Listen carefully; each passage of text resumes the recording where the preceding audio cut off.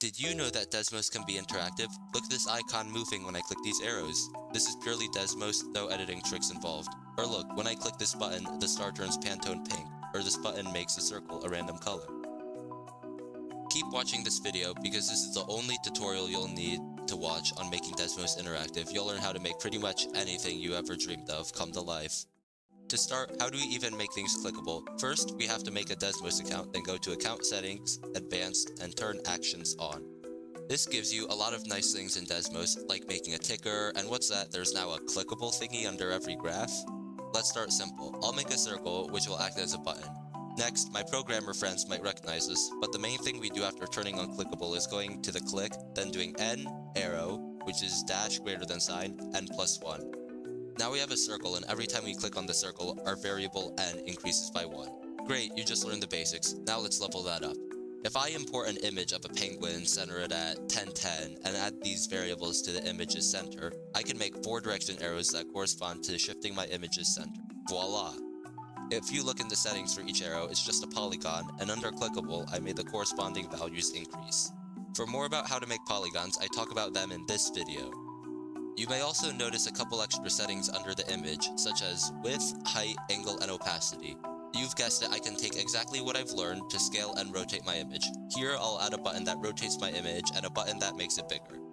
2 things to note is that width and height scale independently, so make sure to use the same variable in both of them and scale each correctly. I made my icon 2x1 just for this example. What I need to do is add 2n to width and n to height. Also, know that opacity only measures from 0 to 1. There's still some fascinating things you don't want to miss, but before we go there, could you consider liking and subscribing? It helps out the channel by recommending it to other people like you who may benefit from watching this video. Thanks, and back. Whoa! Future me who's editing this video, what was that?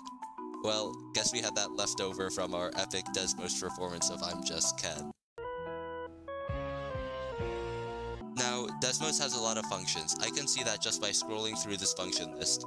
One function in particular that I like is the random function, and by looking at the syntax and instructions on Desmos' website, I can read that list.random returns a single item selected uniformly from list.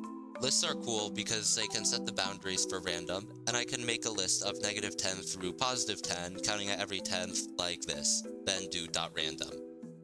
Now, you might have noticed that a randomize button appeared next to the plus sign, and every time we click that button, all of our randomizers get re-rolled.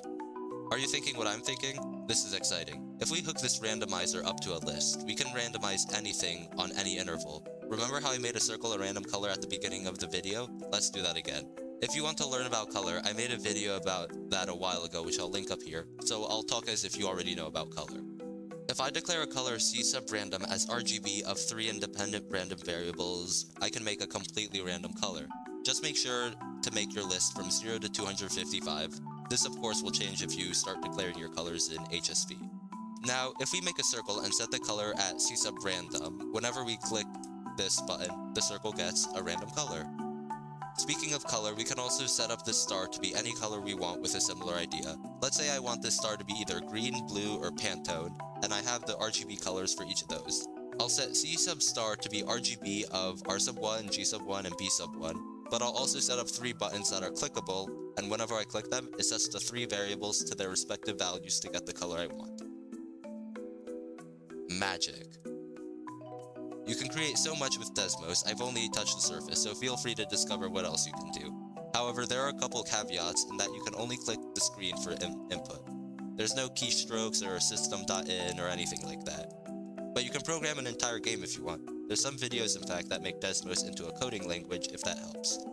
If you enjoyed this video, you may enjoy the video on the left, where I talk about Bezier curves, which is where you can make pretty much any curve you ever wanted to make. Or you may enjoy the video on the right, where I make a rickroll in Desmos. Thanks, and see you in either video.